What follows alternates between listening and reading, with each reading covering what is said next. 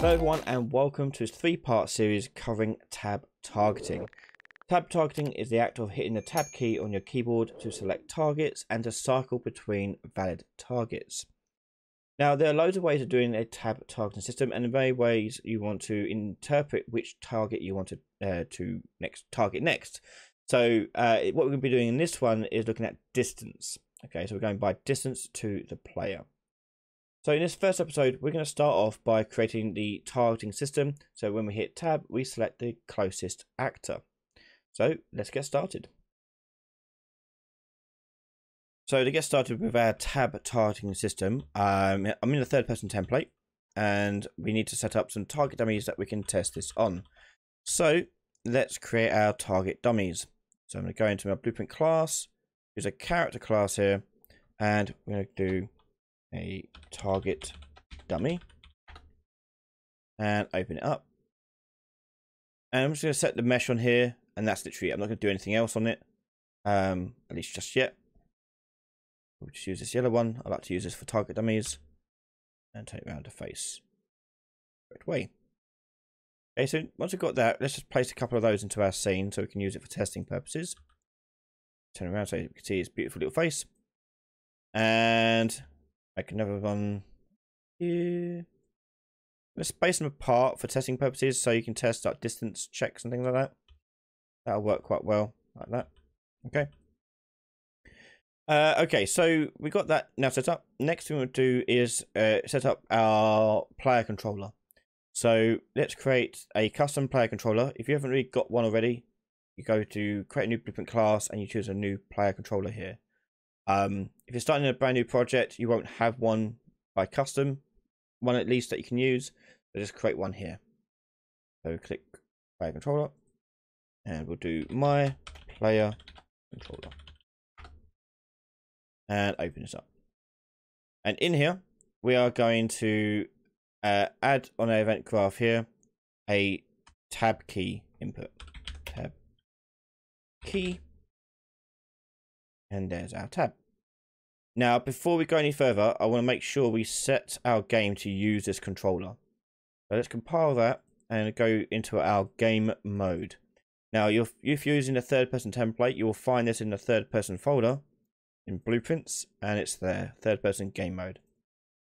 Open this up, and in here you will see player controller class, and here you can change it to your custom controller. And we're doing that because we are putting our own custom code on it. Therefore, we are extending it to our custom one. And that's what we have to really worry about here. So, when I tab, I want to basically get all the actors within a certain range of my character. Now, if you're doing quite a large map, this could be quite troublesome because we don't want to just grab every single actor and then check out who's closest. So, what we're going to do is spawn another actor to handle that for us. And just capture those, sort of like a net. So we're going to create a new actor. I'll put in this same over here. Blueprint class, actor, and we'll call this one the targeting net. And open this up here. Inside our net, we need a collision sphere. This will be acting as our net. So do collision, sphere collision. And I set the sphere radius here to basically the range that I want it to be able to check for a target. So I'm going to put in a radius of, let's say, 1500. Yeah, so fairly big. Yeah, maybe too big, but you can tweak that to whatever size you wish. Okay, so we've got targeting net set up. Next we're going to do is go to our event graph. And in here, we need to check and grab hold of all the actors that we've got inside of our net. So we can make a custom event in here called get targeting. Get targets in range. And in fact, actually, I'm going to make this a function. So right click on this and convert event to function. Okay, and it'll now appear down here in the functions list here. Okay, so inside our get targets in range here, we're going to drag out our sphere collision, and in here we're going to get overlapping actors. And this is going to be all of our possible actors that we may want. So we're going to do actors, or actor, rather, actor, and overlapping actors now appearing here. So obviously this could be quite a large list. We don't want to maybe collect every single thing. So you may want to filter that down further. So for example, maybe only capturing like things in combat. So you might want to just do pawns maybe. But whatever you pick is up to you. But pawn should be a good one to start off with. Now overlapping actors still returns just actors array. So don't worry about that. That's all we need to worry about. Here's this.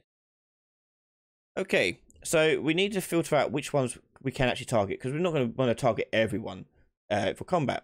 So we're going to create an interface to handle this. Then we go to blueprints, blueprint interface, and do targeting interface. And open it up. And in here, we're going to have a function called is targetable, and this is going to have an output, and this output will be boolean for is targetable. Okay, so if it's true, it means we can select it for combat. In fact, actually, let's just rename this one for is combat targetable. Okay, so you may want to use this outside of combat too, in case you want a different function to handle that. Okay, so there we go. We got this in here. So let's go to our target dummy and implement that interface. So to do that, we go over to our class settings. Interfaces are over here on the right hand side. I click add and search for the targeting interface that we just made. And it's been successfully done. You should see down here in interfaces the function we just designed. Yeah. Okay. So on target dummy, if we click on is combat targetable, double click on it, and we're going to tick this one. So there may be some things that we want to be targeted but not during combat, in which case we just go in and untick it for that case. This could be things like NPCs that you maybe want to target. Okay, so we're done here. We'll close that and return back to our targeting net. So once we get overlapping actors there in the end, we're going to do a for each loop and go through each one of them. And as we're going through each one of them, we are checking to see if they implement the interface. Does implement interface. Actually, save as a step, we can actually just call that interface call there. So we're going to do is combat targetable. So if it doesn't have the interface, this will return false because it's false by default. If it does have it, it could be true or false, and that's where we're filtering here. So we'll put a branch in and say is targetable. Yep. We want to make that the current target that comes out, or a possible target in the target list. So let's go to our local variables here and make a new local variable called targets in range. And that'd be an array of actors. We're basically slimming this array down into a smaller array, which is this one here. So these are the ones that we can target. We get that, add unique, because we only want one version of that character in there. And it goes like so.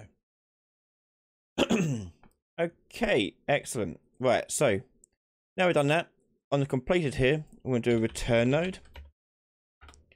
And going to drag that into there and plug in targets in range and add it as a pin there. And we'll output as targets. Compile and save that. So let's recap what's going on here. When we get targets in range, this function call, we're going to grab hold of the sphere, get all the overlapping pawns within range of that sphere. And for each one of them, we're going to go through and check their interface targets if they are combat targetable. If they don't have the interface or it isn't set to true, it will return false and do nothing. If it is targetable, then it's going to be added to the targets in range array, which we're then outputting over here to be sorted out further down the line. So let's hit compile and save here. And now there will be more we come back to later on in here. But for now, that is all we need. Okay, so let's go to my player controller here, and on tab pressed here, we're going to do spawn actor from class, and we're going to put in the targeting net. Now the spawn transform, it will be where the player currently is.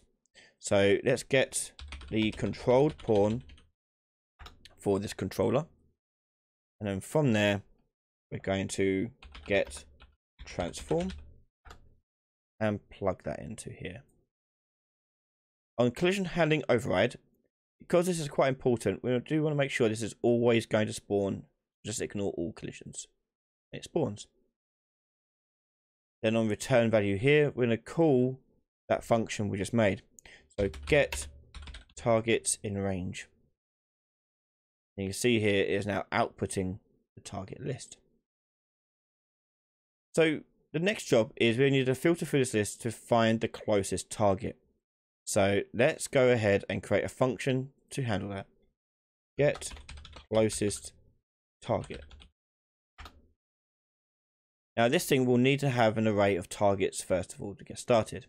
So actually I'm going to change it from closest target to closest actor. That's more accurate what we're using, and we can use it later on for other things too. So this needs an array fed into it. So let's make an array of actors as the input here.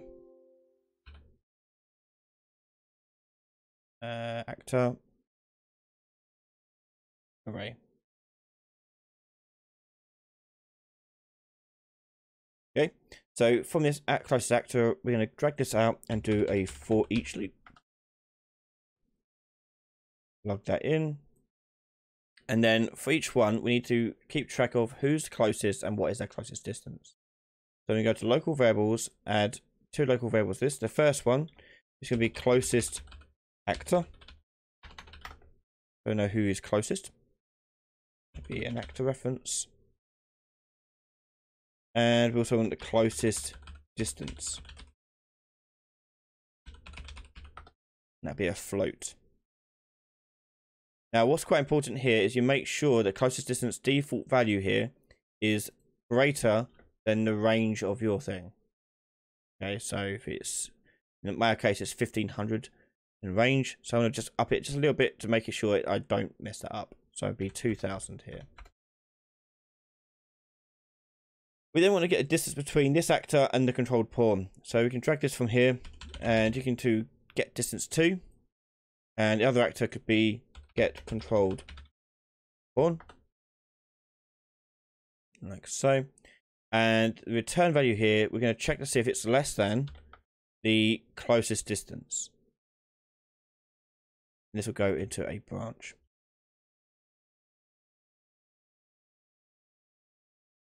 If it is closer, that means I've got a new distance to record and a new closest actor. So let's record the closest distance now. We'll set that under true here. And the closest distance is going to come from this get distance to. And we also want to record the closest actor. So let's drag that out and plug that in to there. Then once it's finished going for all of them, in the completed branch down here, we do a return node to return the results, the closest actor and closest distance. Get, plug that in, get, plug in distance as well. And we'll just rename these to make them look a bit better. Chosen actor, closest. And we'll do this one as distance. There you go. Okay, so over here we're going through every single actor, getting a distance between that actor and our controlled pawn. And if it's less than the closest distance of 2500, which is a starting point, then it will make this the new closest distance. and make this actor the closest actor. Just going to keep doing that, go through each one in that list until it's done. And when it's done, we should have the closest actor and their distance. Let's go back to the event graph and drag in get closest actor and hook up our targets into the actor pin here. So we now have got down to our final closest actor here, which is the one that we want to target. So for this to work, we're going to make another function called target actor. And in here, we want to have an input for which actor we want to target.